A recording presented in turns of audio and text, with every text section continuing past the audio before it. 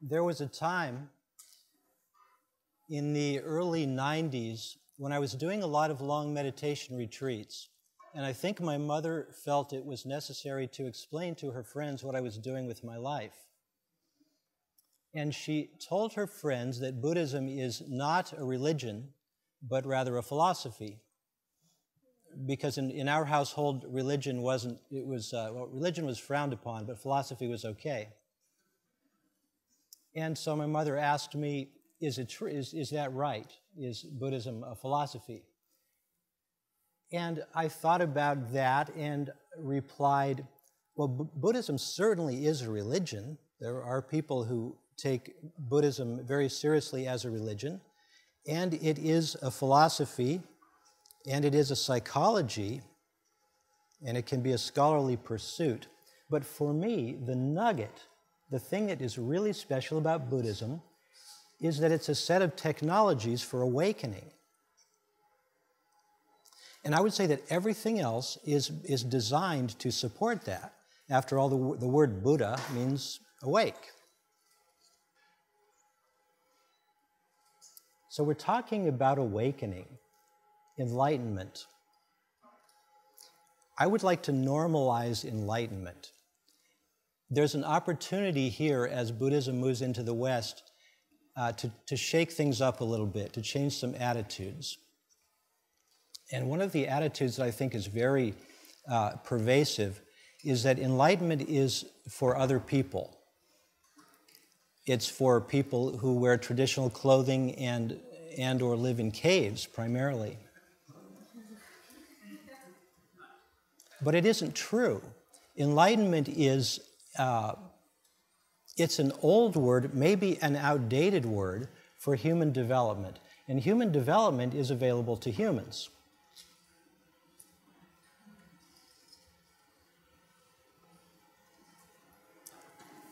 I'd like to talk about this using a kind of a formula that I only half-jokingly think of as the 3 pillars of pragmatic Dharma.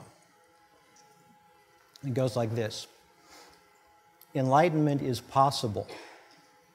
That's number 1. Number 2, I know because it happened to me. And number 3, here's how. So I'm going to cycle through those 3 points over the next 20 minutes in a kind of iterative fashion, going a little bit more deeply with each iteration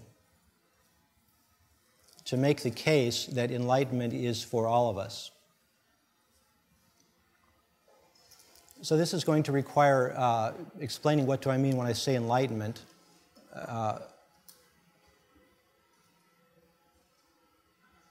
And also, by the way, when I say it happened to me, it happened to whom? If the essential insight is that there isn't anybody here, why would I say such a preposterous thing? Well, there's a reason why I'm saying it this way, and I'll explain. And I'll talk a little bit about the technologies that I'm referring to. So what is enlightenment? Let's start with awakening, momentary awakening. This is where it starts. We are in an auditorium at the University of the West in Rosemead, California, which is part of the Los Angeles megalopolis. And Los Angeles is one of the greatest port cities in the world. There's a port here at San Pedro.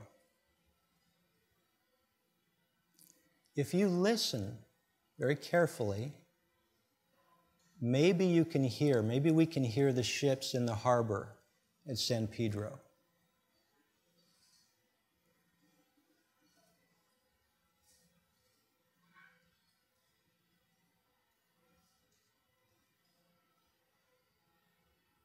But on the other hand, no, there's no chance.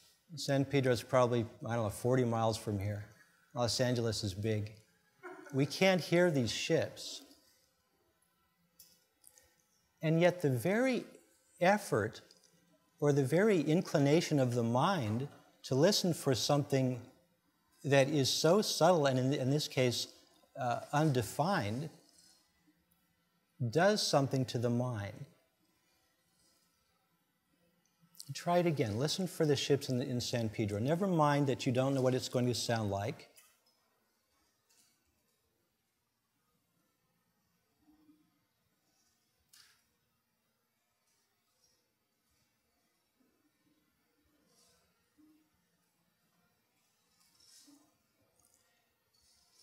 There's a possibility for a kind of openness and a kind of quiet in the mind, where the mind stops yammering at you for a moment. So let's call this a moment of awakeness.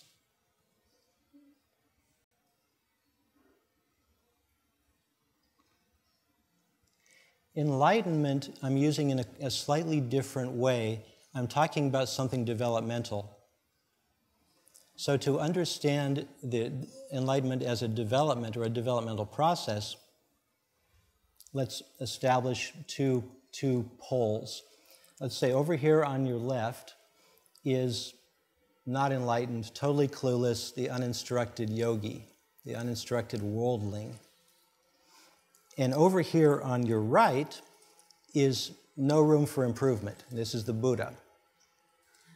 And you can imagine a line between these 2 points, a continuum from not very enlightened to a little bit of enlightenment and more. So we have a developmental process, and at each point along the way, as you move this way to your right, you're having more of these moments of awakeness in relation to your moments of unawakeness.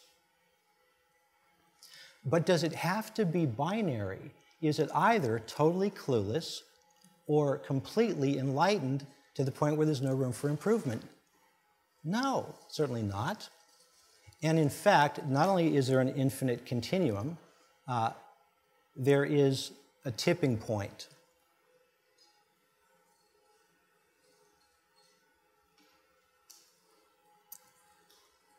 Somebody who's been doing this practice and has gotten to this tipping point, this is what I'm calling enlightenment, the official enlightenment point. Now notice, this person isn't yet a Buddha, and it seems like there's a lot to go here. And yet something very significant has happened. At the tipping point, it's as though you've been riding your bicycle uphill for some period of years, usually decades. And sometimes the wind is in your face and sometimes it's at your back, but you're generally riding uphill. At the tipping point, you've crested the hill and you're riding downhill. So here again, sometimes the wind is in your face and sometimes it's at your back, but you know you've got this. And it may be, people often say at this point, it may be that even if I didn't practice, this would continue to unfold. It so happens that people do continue to practice at that point because the momentum is so strong.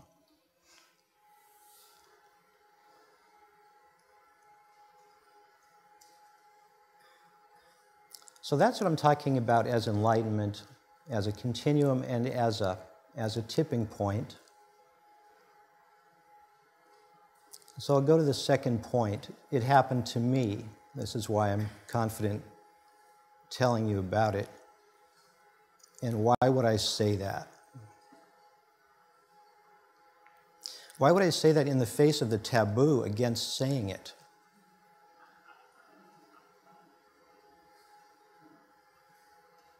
I don't think the taboo is helpful. It may have served at one time, but I think now, transparency is good. So if I think I'm enlightened, I should say so. Now, I may be wrong, and if I'm wrong, then the rest of you will point it out, and hopefully something good will come of that, because I will get more enlightened through the interaction.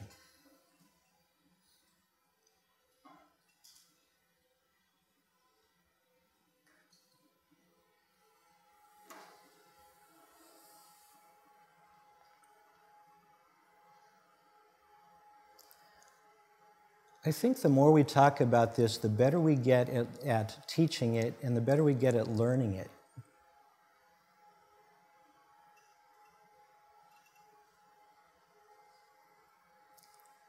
What about this question of to whom does it happen? I don't know to whom it happens.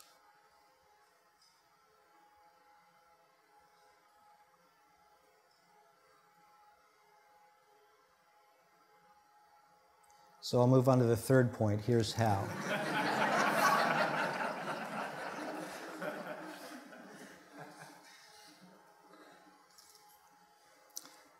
There's a Zen koan that I think is kind of cute.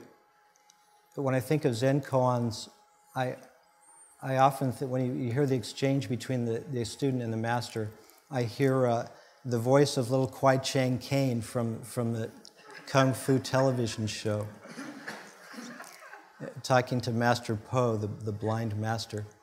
So in this one, the student says, "Master, what is the most important thing?" And the master says, "The most important thing is attention." "Ah, yes, master, but what is the second most important thing?" "The second most important thing is attention." "Oh, yes, master, but what is the third most important thing?" "The third most important thing is attention." What is the common denominator among all of these technologies for awakening? It is attention. And there are lots of ways to apply attention, lots of things to apply attention to.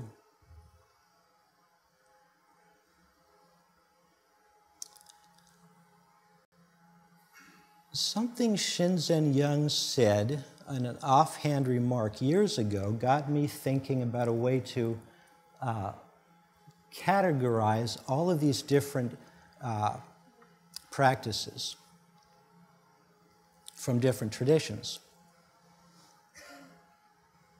Shinzen said when things are difficult, he will downshift to mindfulness of the body as kind of first gear. So I took that ball and ran with it. I think of this as being divided into 3 gears, a kind of 3-speed transmission.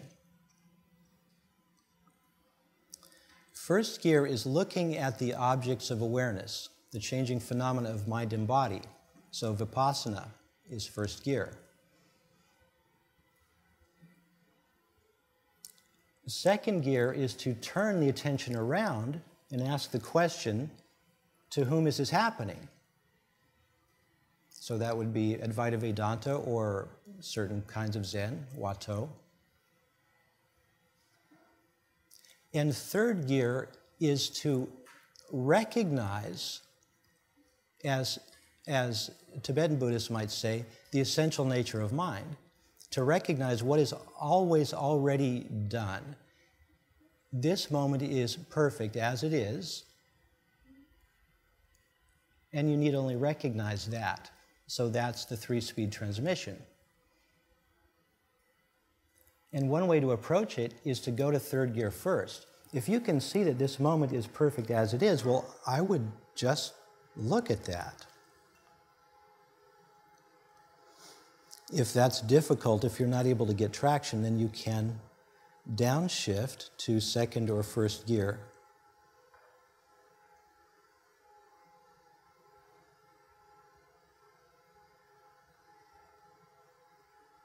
Let's go back to the beginning. What is enlightenment? There's a 2007 University of Toronto study that used fMRI scans to look at the brains of meditators. And they posited 2 modes of attention, which I don't think they made up. I think this goes back to William James at least. 2 modes of attention: experiential focus and narrative focus. Experiential focus would be paying attention to something that's going on. You're engaged in what's going on. Vipassana would be a good way to do that, or even just listening now to the sound of the air conditioner will move your mind into experiential focus. And narrative focus is when we're telling ourselves a story about our experience. These are two very different ways that the mind works.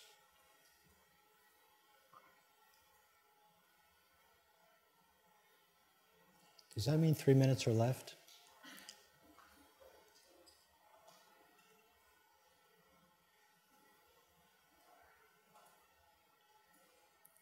Your essential job in order to get enlightened is to change the mode from the narrative, which is the default focus, to the experience. If you do this consistently, you will change the wiring of your brain. This is what the study in question found, that the brain structure and functioning change. And this is what these fMRI studies continue to find. You can perform neurosurgery on yourself by, again and again, shifting the mode from the narrative to the experience. This is not easy because the default is the narrative. This is how human beings are set up.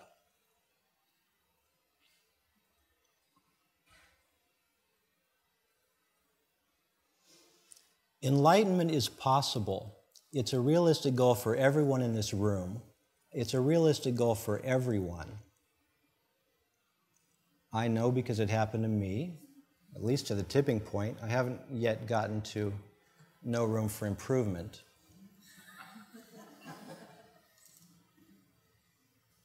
And here's how. Attention. And by the way, this room is filled with people who know how to do this, who know how to teach this.